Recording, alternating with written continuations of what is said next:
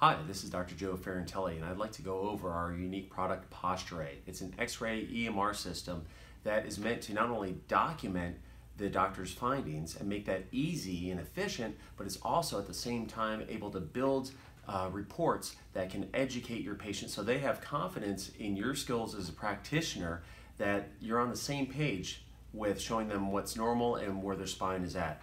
So let me go ahead and briefly show you the reports real quick. There's numerous reports that can be generated.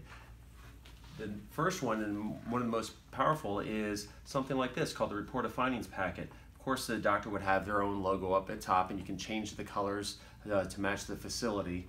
But what's unique and different about this is that it is basically a spinal care class summary, and then it jumps into the patient's own x-rays.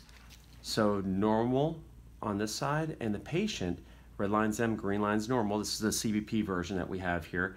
What's awesome is that it automatically calculates the percentage of difference from normal to them. So for the first time, they actually have something to go home with as an educational product. And of course, you're gonna go ahead and put notes in here about their condition that tie into the reason why that patient is in your office to give them some extra education. It goes through all different types of x-rays. On flexion extension, it makes it easy to define where the unstable segments are by highlighting those, but every type of x-ray we have is already in here. It makes your x-rays useful so that they will understand what the problem is. And at the same time, you get nice documentation reports. So say you were gonna do an instability report for a med legal case, you can go ahead and do that with the same speed and efficiency of digitizing the x-rays. Now you get other reports that is all your documentation of findings, and it even highlights the areas of instability for the doctor and creates a nice narrative report on their findings, all with digitizing and actually adding in some quick notes. So let me show you how easy it is for you. So if you come in here, we're going to go ahead and look at PostureRay. I already have loaded some x-rays. We're going to go through a lateral cervical. So I'm going to come in here, and I'm on a Microsoft Surface Studio in case you guys are wondering what type of computer this is. It's a Microsoft Surface Studio. I'm going to go in and just go through this quickly. It tells you right here where we're going to go ahead and click, and you can also train staff members and associate doctors to do this for you, but of course you're going to always want to double check their results. So it tells us where to click. You can go ahead and use the mouse up through here if you'd like to, but I'm going to go ahead and magnify this so you can see it a little bit better on your video there. And I'm going to use the pen. This computer actually has a pen-driven tablet. Just to make it a little bit more efficient for speed's sake, I'm going to go through and actually digitize so you can see how quick and easy this is to go ahead and mark a set of x-rays. We're going to come in here, and I go through the tutorials on how we're not actually digitizing the bone spurs. That's in some of our tutorials in case you're a clinician wondering why I'm not hitting exactly the four corners. And of course, we have all the imaging processing that we can go ahead and look at. If I want to change the contrast of any of the images, I can go ahead and do so. I can come in here. If I wanted to invert it and change the contrast, I can go ahead and do so. I can change it, make it darker, and come back to normal. So you have those traditional controls with you. But here's what's unique and different. I digitize the x-ray, so it's not just painting lines, it's measuring. So if we look over here, we have all the relative angles, all the segmental translations, and the global findings. How cool is that? Now, as a clinician, I want to go ahead and go the next step. I want to go ahead and put a comment in for the patient. I'm going to go ahead and say, you know, something like that this type of abnormal neck is usually caused from a traumatic event, which this case was. It was a former patient of mine. This position, you know, is predictive of chronic neck pain and upper back pain. We can make these macros as you see fit, so it's completely customizable. Of course, it comes with some macros, but we can go ahead and add any additional macros as we see fit. And then more importantly, if I wanted to come in here and do a pathology report, this saves us tremendous amounts of time. So I don't see any bony abnormalities, so I'm going to go ahead and put that in there, but I see some thin discs starting at C5, so we're going to go ahead C5, C6, those are the big thin disc areas.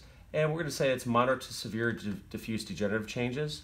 And now I'm done with my pathology report. How awesome is that? We also have other types of summary reports that we can add context to.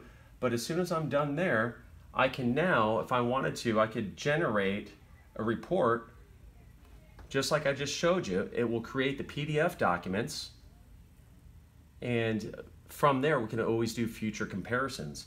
So in this, we're going to go ahead and I'm going to scroll through. This is the patient's report of findings packet. Sorry, Adobe Acrobat is trying to take over my computer here. We're going to scroll through, and what I just showed you before, there's the x-ray.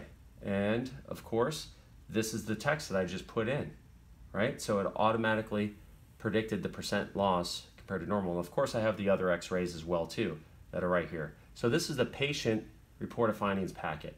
And of course, we have these samples right below. You can go ahead and click to see the sample reports. Again, we actually have more documentation reports if we wanted to look at this. So this would be the meat and potatoes, if you will, as a clinician. I need to see all the information at segmental level. So this is not what you would give to the patient, but this is what you would put in your report, so that way you can be a better doctor documenting the findings, so that way when we can go ahead and do a follow-up with the patient, we know how the patient's progressed, okay? And of course, we can do comparisons. But what's nice about this is that I can go ahead and show you how to, when it's time for the report of findings, not only we're going to get these packets that we're going to print up for the patient, but we're going to jump in and do a report for the patient. So I'm going to come back up here, and we're going to go ahead and do a report of findings. We can import our posture screen images right into the view box. So this is how I would go over it with the patient. I can even draw on the view box and show them their problems. We can use basically a telestrator. We can use the mouse to be able to point to different areas as well too. And then we can go ahead and jump into the x-rays. So this is the x-ray that I just digitized. If you forget what the segmental values are, you just click this button and boom, there they are, right? We can go ahead and do other things. If I wanted to show the posterior tangent lines, or if I wanted to show end plate lines, we can go ahead and toggle through those. But for most patient education, we're going to go ahead and report basically the normal elliptical model and where the patient position is. When you're done with that x-ray, you just scroll through. So if you had to show the areas of measurement, they're always at your fingertips right here. Nothing can be as simple as using PostureRay to document and build your practice with your report of findings. So let me go through and let me show you like a lumbar scoliosis. That's an instability case. So of course we can go ahead and show the elliptical model as well too on that one. But here on a scoliosis, what's nice is if I go ahead and change this, it will automatically superimpose the Cobb and Reiser-Ferguson methods. Okay, so most people with scoliosis monitor, especially orthopedic surgeons, using a Cobb or Reiser-Ferguson method. We, of course, have those built into PostureRay. Okay, so nothing is as simple as that. And of course, even on the lateral full spine, we can even show the posterior tangents as well as the end plate lines and as well as all the values. Everything's already calculated. And of course, the red line is the patient and the green line is normal. You can see that they're not exactly normal. Okay.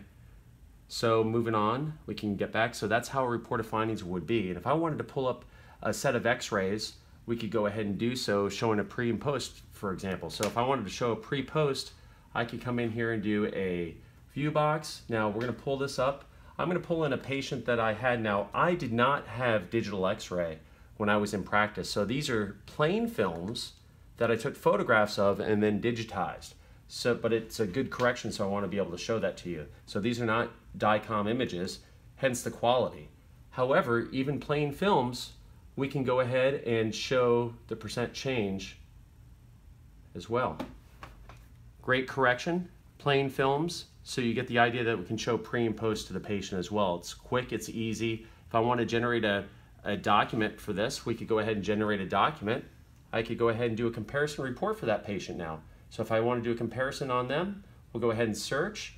I'm going to go ahead and hit compare and compare. And now this is going to generate a document for comparison purposes. So your patient education jumps right in here. This is where they started. This is where they're at. Sorry about Adobe Acrobat taking over my computer. And their neck curve has changed 906%. Pretty amazing. And this is, of course, a patient that I did perform chiropractic biophysics methods on. Great neck correction, right? But for documentation, the clinician is going to want to have more notes on that patient. So we present the table of values so they can make better education decisions on these clinical findings. Of course, the doctor is the one that's in charge of making sure all the digitization is in the correct locations. So great documentation at your fingertips.